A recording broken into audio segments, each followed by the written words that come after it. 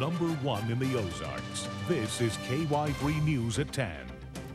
And good evening to you. I'm Ethan Forehand. And I'm Lisa Rose. Although we've seen a lot of signs of a struggling economy lately, there's one business that's booming and is expected to stay that way for the rest of the year. KY3 Sarah Sheffield live tonight outside Loftis Jewelry and Pawn on Sunshine, where gun sales have been on the rise. Gun sales are doing very well across the country. They're up about 10% recently, but here at Loftis, they're up 43% so far this year compared to last.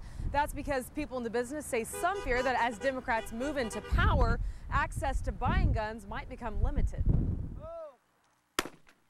Dale Seiler runs Ozark Shooters, and he says with Election Day now behind us, it comes as no surprise that the gun business is doing well.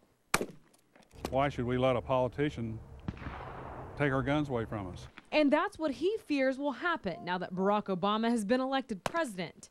Glen Hirsch feels the same way. I know that Obama said that he wouldn't take away any of our gun rights, but that's, you know, remains to be seen. So he's buying one now, just in case. Obama has said that he believes in an individual's right to bear arms, that he also supports what he calls common sense safety measures.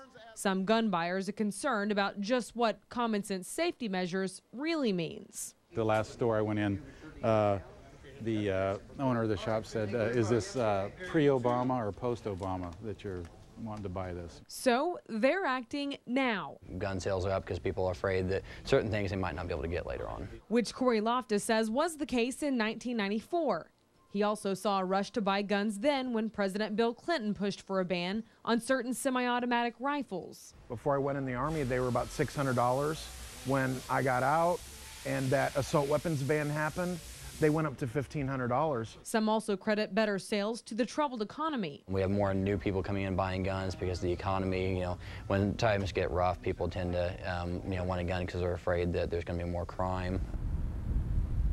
And this is a paraphrase. Barack Obama recently quoted saying a lot of law-abiding citizens use it for hunting, sportsmanship, and for protecting their families, but we also have violence on the streets that is a result of illegal handgun use. So I think there's nothing wrong with the community saying we are going to take those illegal handguns off the streets. We can have reasonable, thoughtful gun control measures that I think will respect the Second Amendment and people's traditions. Of course, the issue has also stirred up a lot of comments on KY3.com. One viewer, Sandy, writes, yes, we are afraid to have our guns taken away.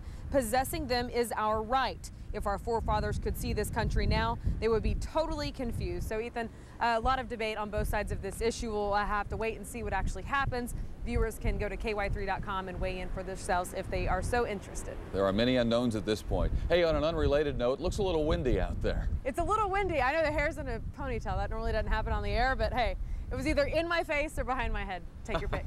All right. Thanks, Sarah Sheffield, tonight. We're going to talk a little weather now, in fact. Yeah, I'm anxious to find out about temperatures. It looks